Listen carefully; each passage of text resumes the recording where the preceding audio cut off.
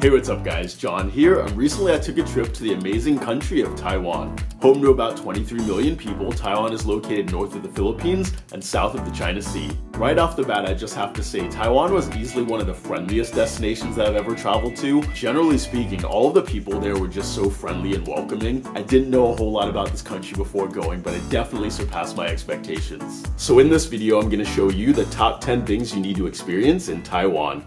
Side note, I visited the capital city of Taipei and also Taichung, so while the next video is going to focus on Taiwan as a whole, this video is going to be focused on just Taipei. Also, I don't speak Mandarin, so if I don't pronounce all of the things correctly, forgive me.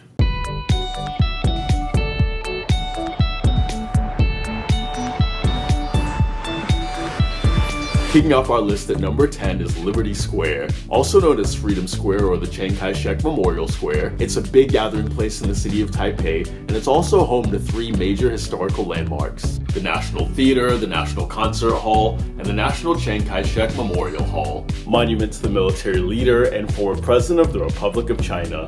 Here you can witness the changing of the guards every hour on the hour starting at 9 a.m.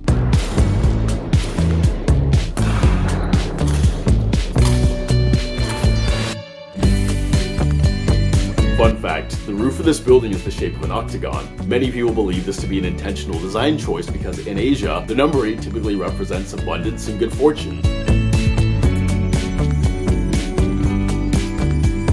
One tip I'll give here, which also applies to a lot of other places in Taiwan, is to get there very early. This photo right here looks like it was taken in the middle of the afternoon. That's 6:30 in the morning. It gets bright very early there, and if you're someone that likes to go out and take photos when there's no one else around, make sure you go places very early in the morning.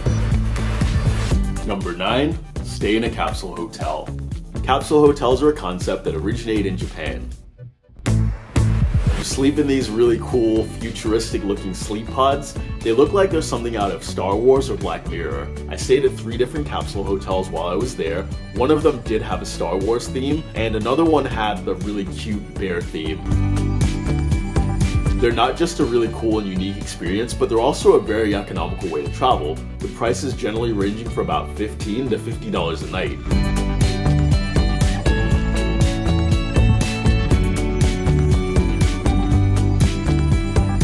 Number 8, go to a night market. Night markets are a great way to pass the time shopping. Here you'll find great deals and bargains, there's carnival games for kids, but my absolute favorite thing about the night markets was all the incredible food. Healthy food, fried foods, barbecue, desserts. If you want to eat lots of different kinds of food but not pay a ton of money, this is where you go.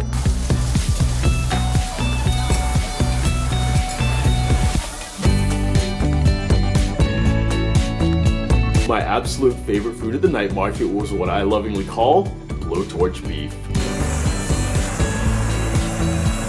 I spent a few nights at 2 different night markets. One was the Ningxia night market, and the other was Shilin night market, which is the biggest one in all of Taipei. I would go back to Taiwan just to go to the night markets and eat all that food again.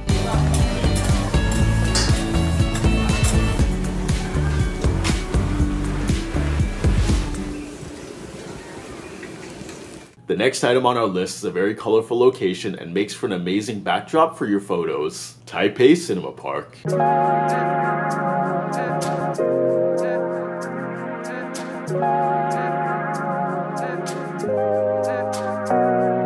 It's located across from a big theater in the area of Ximending, and here you'll see a bunch of streets completely covered with amazing street art.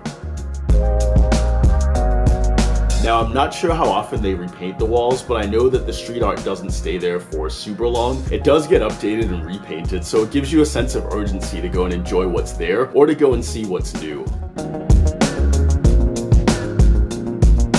In this area, you'll see a lot of photo shoots going on, people skateboarding. It's just a great area to hang out, walk around, and see the work of really talented local artists.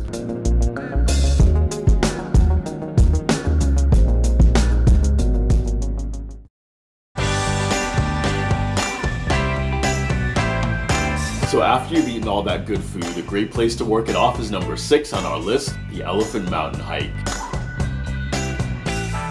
Now this isn't a hiking trail, it's actually 600 steps all the way to the top, and here you'll get amazing views of the city of Taipei. They say it generally takes people about 20 to 30 minutes to do, so it's not a crazy hike.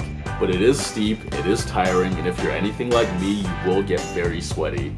I've only just come up a couple sets of stairs, and I'm already tired. I don't know why I chose jeans to do this. If you're gonna do this, don't wear jeans. These stairs really don't look steep at all, but I can promise you, they are quite steep, much steeper than they look. Whew.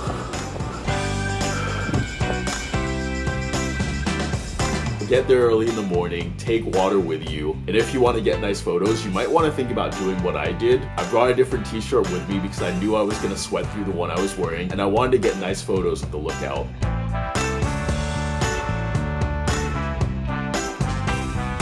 When you get to the top, you'll see a workout area, and you can celebrate by doing some pull-ups. So I finished the hike, and now I'm headed to the next item on our list, Taipei 101. Taipei 101 is the city's most iconic landmark. It has 101 floors, and until 2010, it held the title for the tallest building in the world. The building houses the world's fastest elevator, which can climb 89 floors in just 37 seconds. Here you can take an incredible bird's eye views of Taipei, and even grab a snack while you do it.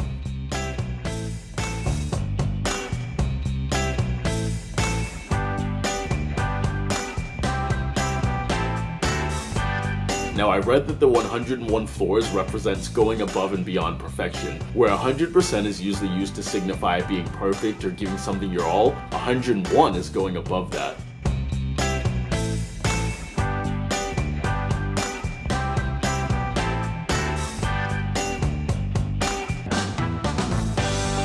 Another great place to see bird's eye views of Taiwan is number 4 on our list, the Maokong Gondola. This allows you to take a ride over the Maokong region. You can take in the scenery and also opt for a glass-bottom cabin. The wait for the glass-bottom cabins is a little bit longer, but again, if you get there early in the morning, there's a lot less people, and it's definitely worth the wait. At the end of the gondola ride, it drops you off at number 3 on our list, which is the Taipei Zoo. I will admit, I do have kind of mixed feelings towards zoos. I'm not opposed to zoos in general, as long as the animals are taken care of, they're not exploited, and they have everything that they need. At this zoo, you'll see all kinds of different exotic animals.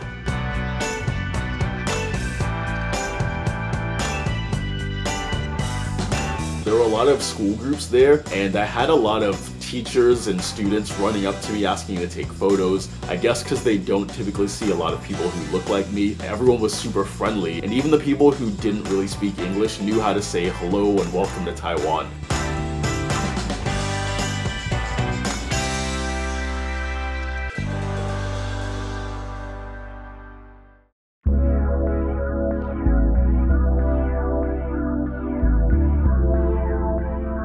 The next item on our list, Longshan Temple.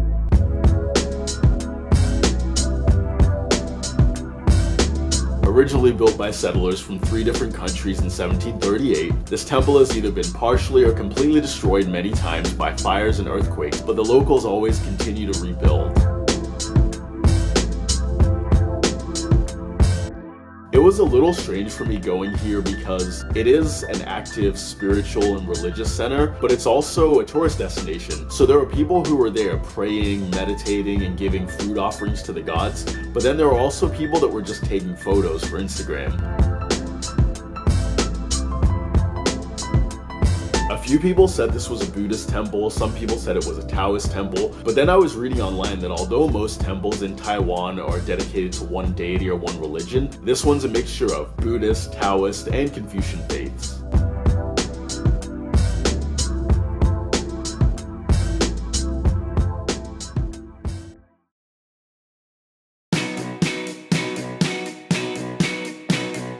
Number 2.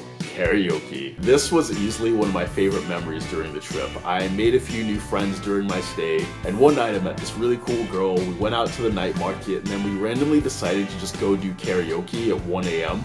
Karaoke is a big thing in Taiwan, and they have these places where you go that have private karaoke rooms. You get a bunch of your friends all together, you have drinks, and you just sing your heart out for the whole night.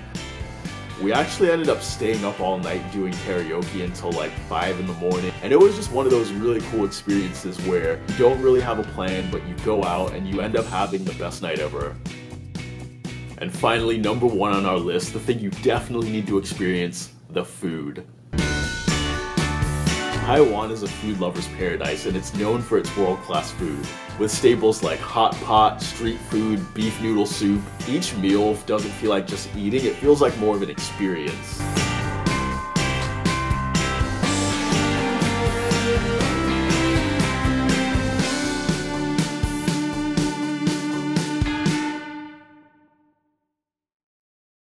So guys, there it is. But remember, this is just in Taipei. There's so many other incredible, amazing places in the country that I didn't get to visit. There's a lot of places that I'm gonna visit next time I go because I am going back. And in the next video, I'm gonna be giving tips on what to know before you go. I hope you enjoyed this video. Hit the like button if you did, and I'll see you very soon with another new adventure.